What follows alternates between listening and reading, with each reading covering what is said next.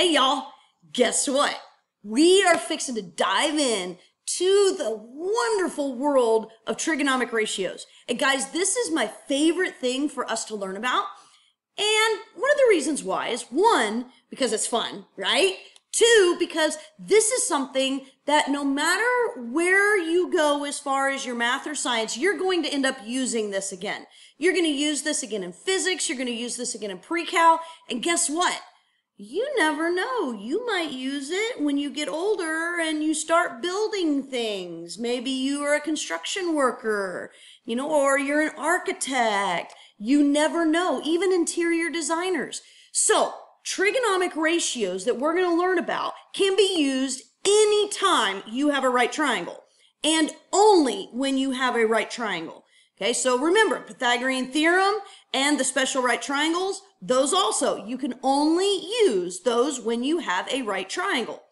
So what we're going to do today, guys, is there's actually three trigonomic ratios. Okay, they are known as sine, cosine, and tangent.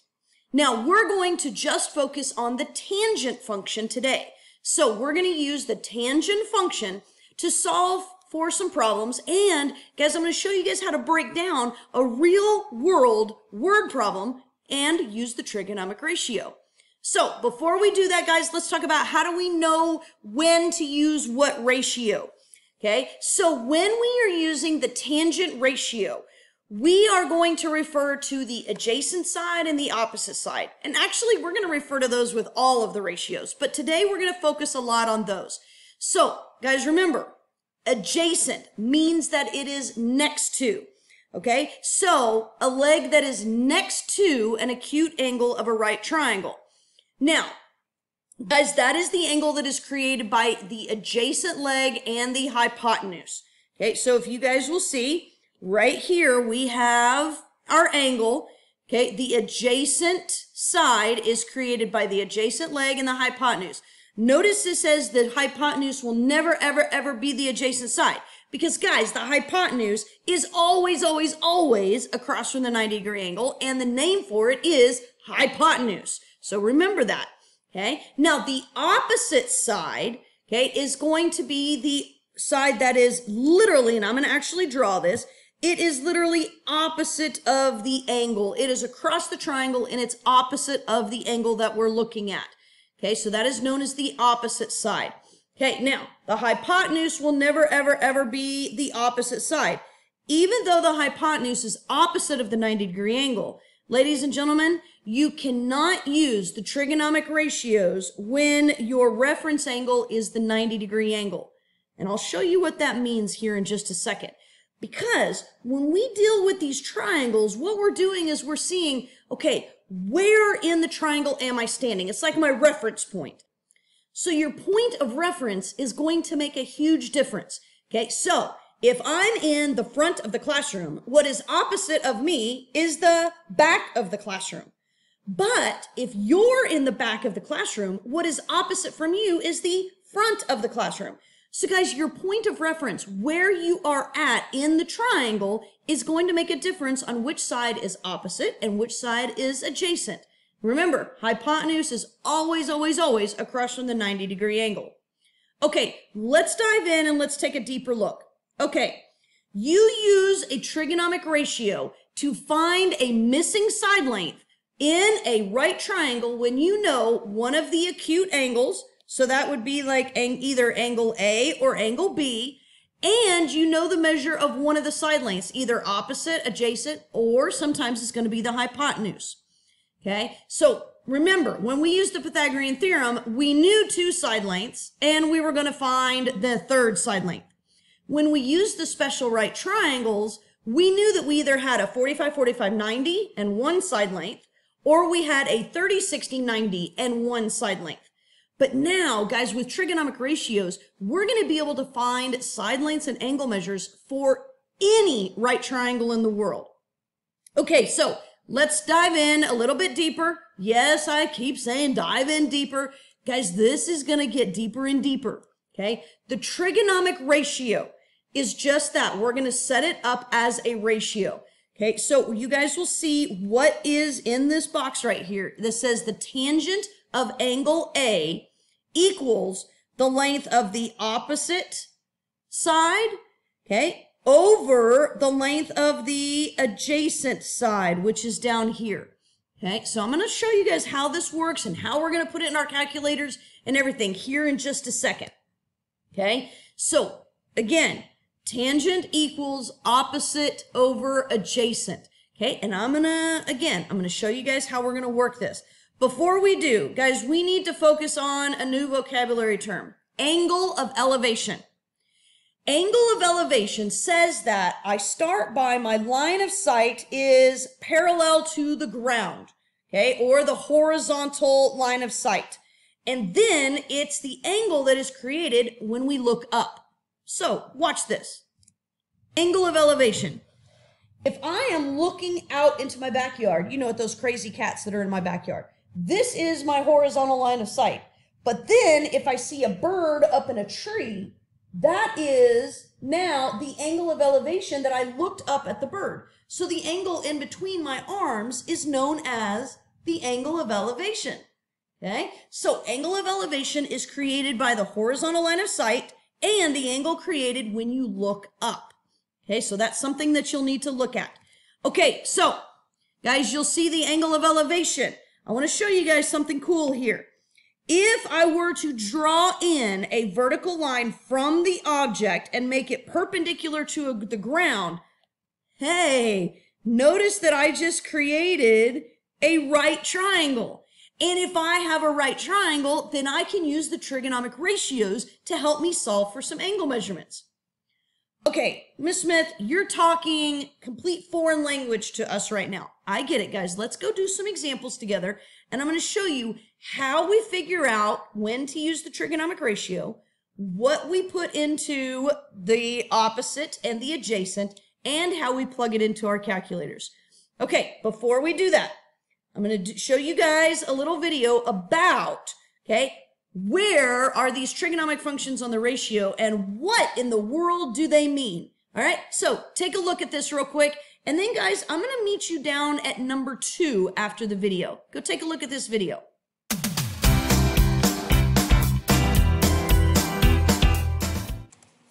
Hey, guys. Okay, so we're going to dive deeper into trigonometry, which you guys know I love trigonometry, right? And really, trigonometry, again, it's just the study of triangles. But as we dive deeper into it, we're going to go past the Pythagorean theorem and past the special right triangles, the 45, 45, 90, and the 30, 60, 90, and we're going to talk about trigonometric functions. And what those trigonometric functions allow us to do is to actually use an angle measure that's not a 45 degree or a 30, 60 degree, okay, to actually find the side lengths of a triangle. Okay, now these trigonometric functions, we're going to learn about 3 of them here in geometry, okay? Sine, which is abbreviated SIN on your calculator, cosine, which is abbreviated COS on your calculator, and tangent, which is abbreviated TAN on your calculator. Now, we're going to learn about these 3 functions. Now, a function, when I say function, it literally just does a calculation in your calculator. And I'm going to show you guys how to do that here in just a second. Okay, but we're going to use these functions, if you will, based upon the ratios of the side lengths. Like, what side lengths do we have? What side lengths do we want? All right, guys, so you should have your calculators out in front of you, and I'm going to show you over here what buttons you need to press to make sure that your calculator is in the correct mode to do all of these trigonometric functions. Now, remember, the trigonometric function, it's a calculation. It's a calculation of the sides of the ratios of the triangle, okay? And the calculator, when you press these trig functions, sine, cosine, or tangent, it's going to do all of the calculations for you. Thank goodness you guys don't have to do it like we did back in the day. We had a thick book that we had to look up all of the ratios. It was time consuming. Now you guys can do it lickety split, but you have to make sure that your calculator is in the correct mode. So what I mean by that is you're going to click the mode button, which is right here beside the second key. You're going to hit mode. And guys, this is going to pop up on your screen. Now, when it pops up on your screen, if you see the third row down, it says either radian or degree. Now, that's important. We can measure angles in what's called radian measure or degrees. Well, just like we have centimeters and inches to measure the side lengths, you can measure an angle in radians or degrees. Well, in here, in geometry, we're only going to be measuring our angles in degrees. So we need to make sure that the degree is highlighted. So to do that, you're going to press the down arrow key, okay, and then you're going to press the right arrow key until the degree is highlighted, and then you press enter. Okay, now the degree is highlighted, and now your calculator is in the correct format. All right, so I'm going to hit second mode, and that's going to quit.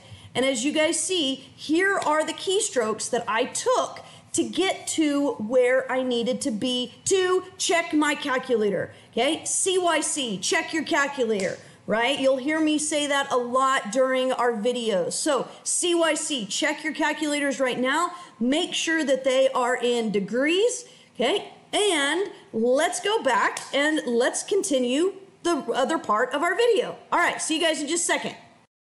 All right, guys, so what I just showed you guys with your calculators, I want to remind you guys, it is your responsibility every day to check your calculator, CYC. All right, so you want to make sure that the values that you are calculating are in degrees. If you calculate them in radians, you're going to get some weird number and it's not going to calculate it right and you're going to get the answer wrong, yada, yada, yada. Make sure, CYC, check your calculator every single day. Now, the calculator will only calculate the correct values if we CYC, check your calculators, right? So make sure that you guys CYC every day. Can you guys see why I'm saying this is important? I'm repeating it over and over and over again.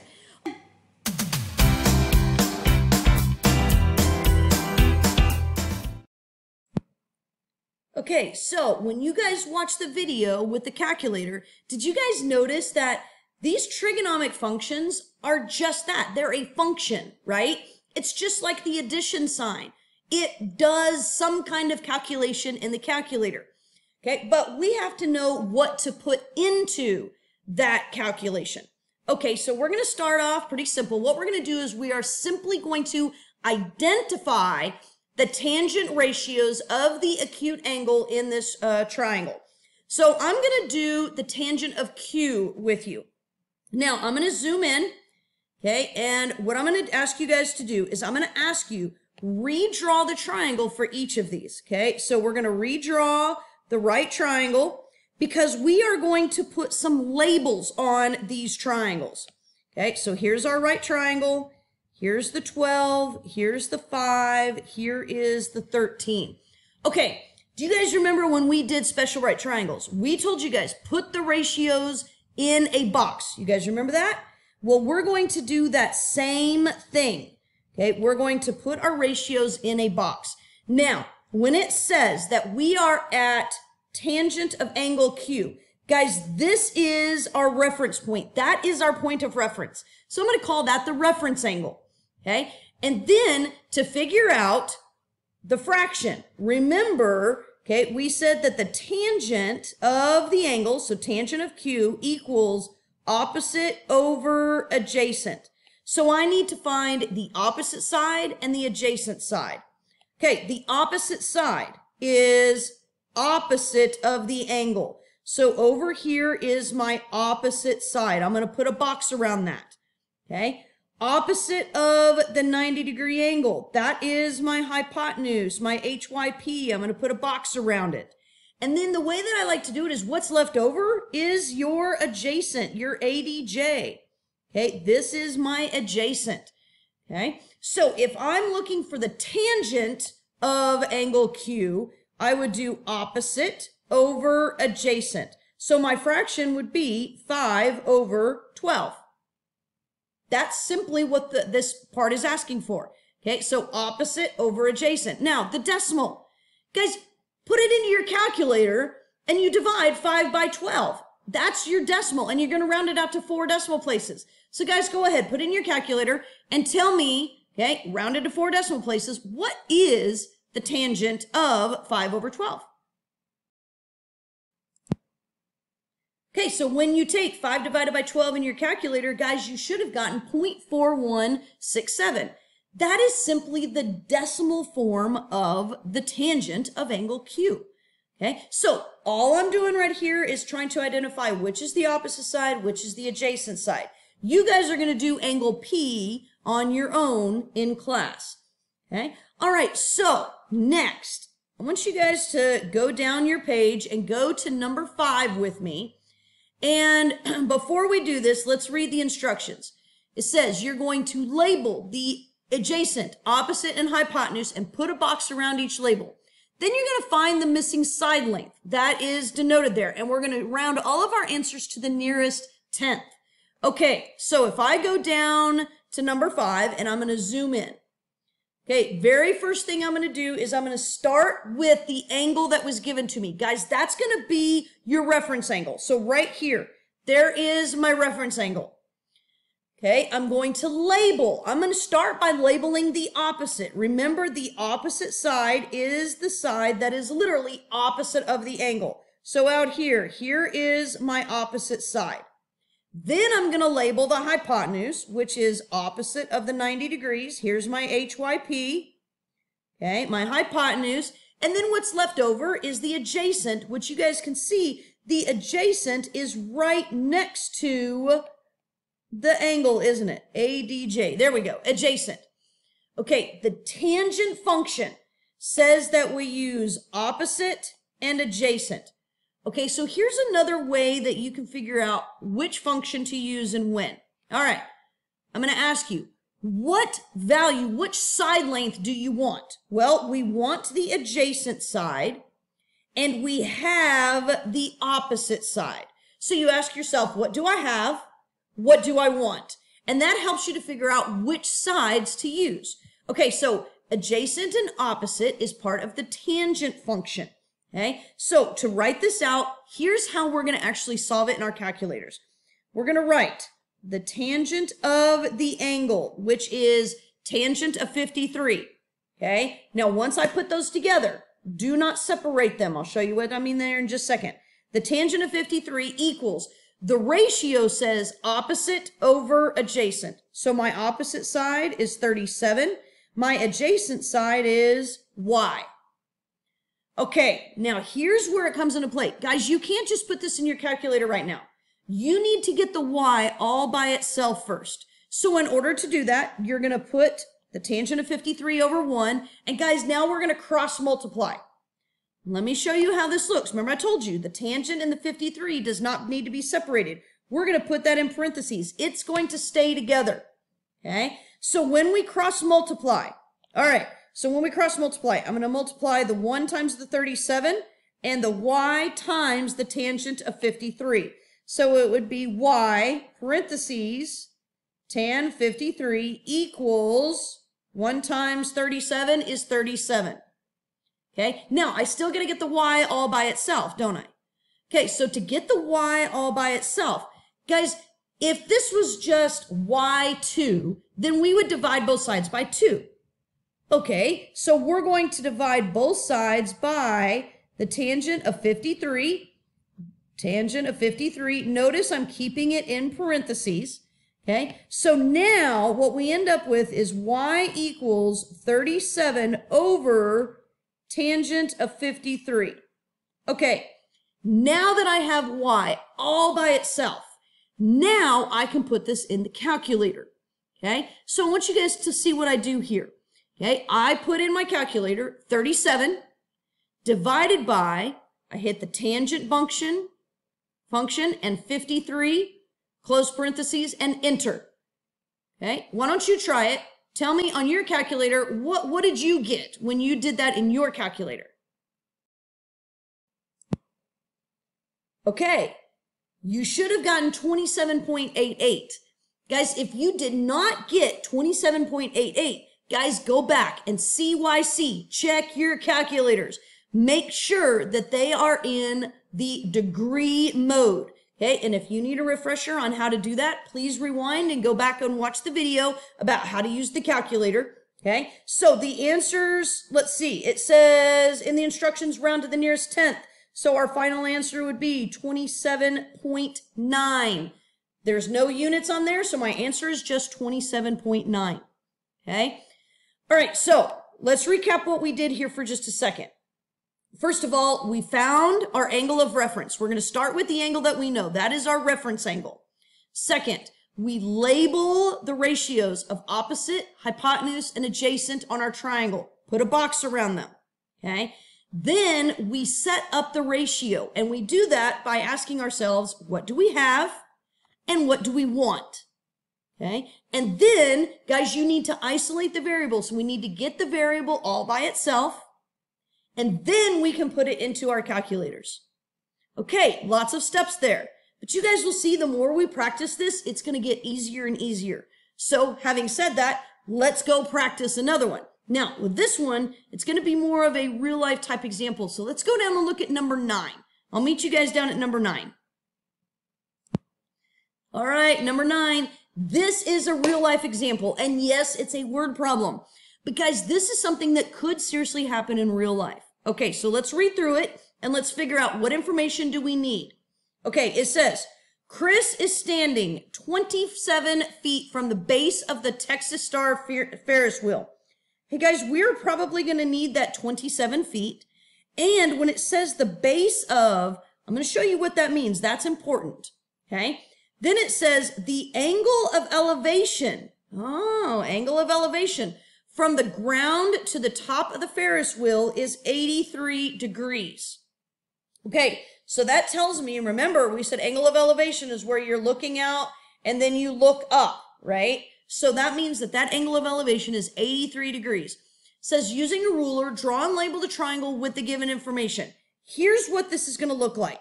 Okay, remember, you can only use the trigonometric ratios with a right triangle. Okay, so I'm going to draw a right triangle, and in real life, I'm going to show you guys what this might look like. Okay, it says that Chris is standing 27 feet from the base of the Texas Star Ferris wheel, which, by the way, guys, that's the one that's at the state fair. Okay, so Chris is standing out here. Okay, here's Chris. We'll put a little baseball cap on him. Okay, Chris is standing out there from the base of the Ferris wheel. Hey, guys, the base of the Ferris wheel, if this is the Texas Star Ferris wheel, don't make fun of my drawings, okay? This is the Ferris wheel. It's going to have all the little cars on it, right, going around. Okay, again, don't make fun of my drawings, right? Okay, the base of the Ferris wheel, guys, that's where it's going to be, where it connects with the ground. Okay, so having said that, okay, the base is right here. So we just said that he is 27 feet from the base. Okay, 27 feet from the base. And then it said that the angle of elevation, remember, that's the angle that from the horizontal ground that goes up, right? That is 83 degrees. Okay, so 83 degrees. Now we got to figure out, what is it asking for? Okay, well, it's asking, and I will erase my ugly Ferris wheel just for you guys. Okay, it's asking us for the height of the Ferris wheel. Okay, do you guys see? Let me see if I can highlight that right here. It says find the height of the Ferris wheel. Well, guys, the height of the Ferris wheel, hey, that's right here, right? Because here was the base. I told you guys I was going to erase it, but I didn't tell you I wasn't going to redraw it. Here's my wonky old Ferris wheel. Okay, so I need to find the height of the Ferris wheel. Okay, guys, all we've done so far is we've drawn and labeled the picture according to what was in our word problem. Now, we need to label adjacent, opposite, and hypotenuse. So remember, we're going to start with our reference angle, which is right here. That's our reference angle. What is opposite of the reference angle? Hey guys, do you guys remember, and you know, look on your notes, what should I label as opposite of the reference angle? Adjacent, opposite, or hypotenuse? Okay, hopefully you guys said, hey, that is the opposite side. The OPP goes across from the angle. It's opposite of the angle.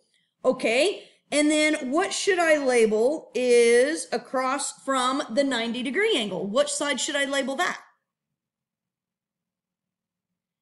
Hey, Miss Smith, that is always, always, always the hypotenuse. Our HYP is always across from the 90-degree angle. Okay, so what label should I put on the 27 feet? Yeah, hey guys, that's what's left over. That is the adjacent. It is right next to the angle, isn't it? Okay, we're getting there. Okay, now to find the height of the steering wheel, oh my gosh, the height of the Ferris wheel. Okay, we're going to start with what we know and what we want. We want the opposite side. We have the adjacent side. Yeah, that's our tangent function, isn't it? Remember, the tangent of an angle equals opposite over adjacent. Okay, and I'm going to put my little angle side. Okay, opposite over adjacent. Okay, so having said that, I wrote that little tangent angle equals opposite adjacent. That's how we're going to set this up. Okay, so the tangent of the angle. Tangent of, what was our reference angle again? That's right, tangent of 83 equals, okay, and then what should I put in for the opposite in the numerator? What should we put there? Okay, the opposite side is x. Okay, and then what should we put in for the denominator, which is the adjacent side? What should we put in for that? Okay, yes, we should put in 27 because it's 27 feet. Okay, now, remember, you're going to put this over 1 and you're going to cross multiply. Okay, also, guys, remember, your tan 83 goes in parentheses. So when I cross multiply, I end up with 1 times x.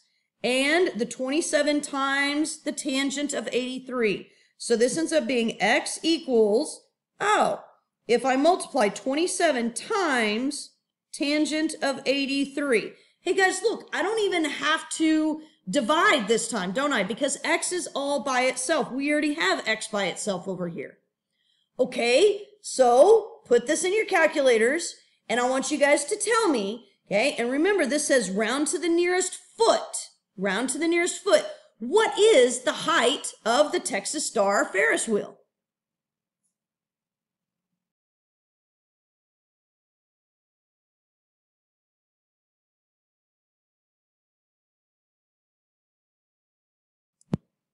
Okay, did you remember to round to the nearest foot? And did you remember your units? Right? You got to remember your units. All right, so our final answer is 220 feet tall.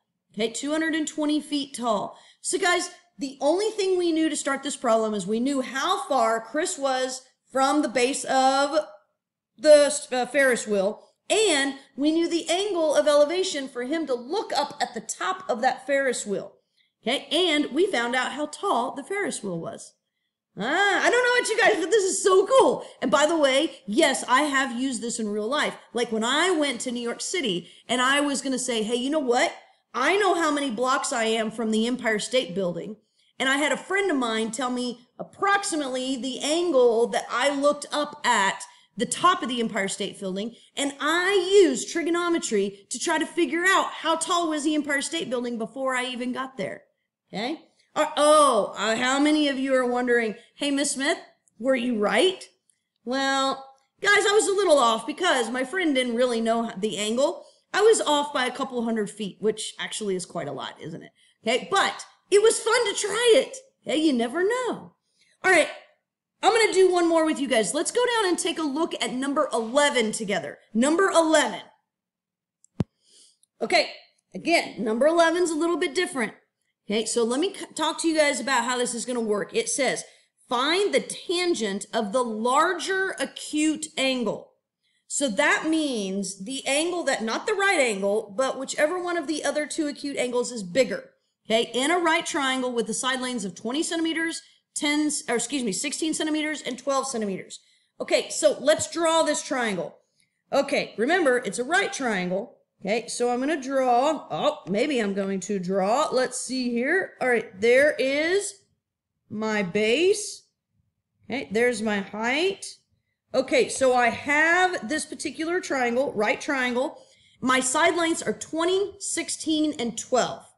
Okay, hey guys, can you tell me which side should I put as the 20 centimeters? Which side should I label as the 20 centimeters? Should it be the base down here, the height, or the hypotenuse? What do you guys think? Hopefully you guys remembered the longest side is always the hypotenuse. So that one should be our 20 centimeters. Okay, and yes, this is our hypotenuse, isn't it? Okay, then, now the question is, how do I figure out which one is the larger acute angle? Hey guys, the larger acute angle is going to be, and you can write yourself a note right here, is going to be across from the longer leg. Okay, across from the longer leg. Well, let's look. We've got two legs. We've got 16 and 12. Okay, oh, and I just wrote that right. Let me move me out of the way there. There you go. Now you guys can see it. Okay, so across from the longer leg. So the longer leg is the 16. Okay, so the 16 on my picture, well, guys, do you see that my base is obviously longer? So I'm going to write the 16 centimeters down here, the 12 centimeters right here. Now it says find the tangent of the larger acute angle. So we just said that it is across from the longer leg. That means that this is the angle that we're looking for. That angle right there is our reference angle because it's across from the longer leg. Okay, so that means that the 16 centimeters, should I label that as the opposite side or the adjacent side? Okay, yes, this one is opposite of our reference angle. So that is the opposite side. Okay, and then what's left over is the adjacent side. Okay, all right, so when it says to draw and label the triangle, we already did that. We put our ratios on there. We put a box around them. Now we're going to round to 4 decimal places to see what the tangent is. So guys, we're not actually going to have to use the tangent function. Check this out.